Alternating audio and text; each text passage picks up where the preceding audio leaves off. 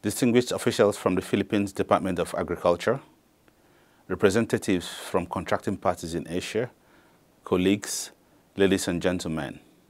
It is my honor to send you this video message from Rome to welcome you to this regional workshop on the conservation and sustainable use of plant genetic resources and farmers' rights. This is the first time the Secretariat is holding this kind of workshop in the Asia region, and we are looking forward to your active participation.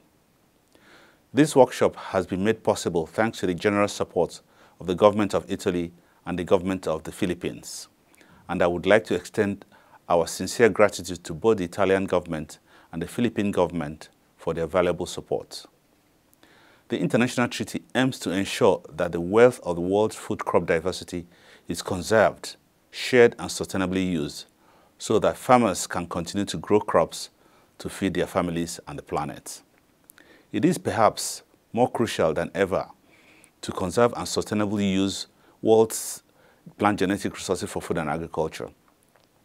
Last week here at FAO headquarters, Director General Da Silva launched the first ever report of the state of the world's biodiversity for food and agriculture, and the message is clear. Our biodiversity is shrinking at an alarming rate. From our PGRFA perspective, more and more people are relying on fewer and fewer crops. Every loss of food crop variety further weakens our food basket and the diversity of the basis of our nutrition. This trend has to be reversed now before it is too late. All of you are, in one way or another, working to our common goal of conserving and sustainably using our crop diversity. We are proud to have you with us in these important efforts. And here, I would like to particularly acknowledge and express gratitude for the enormous contributions of indigenous communities and small-scale family farmers, upon whom the whole world depends for our food and nutrition. Plant genetic resources are a public good that benefits the global community, and we must work together to protect this invaluable and irreplaceable crop biodiversity. This year marks the 15th anniversary of the entry into force of the International Treaty.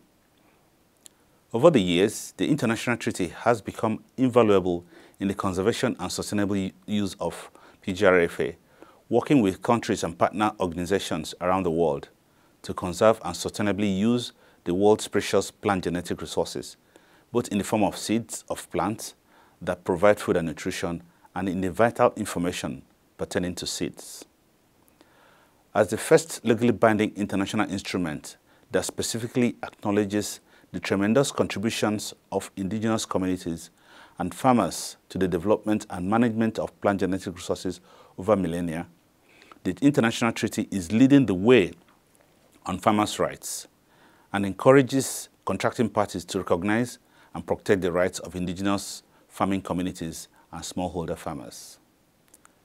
This Asia Regional Training Workshop is an important opportunity to exchange new ideas and learn from each other's experiences and best practices, both on the conservation and sustainable use of PGRFA and about how best to implement farmers' rights in your national contexts. My colleagues from the Secretariat are there with you in Manila and will, over the next few days, be leading this workshop. We hope this will help you better implement the provisions of the International Treaty in your home countries. I would like to thank each of you for your efforts, particularly thank Mr. George Kulaste and his team for helping make this training workshop for the Asia region a reality.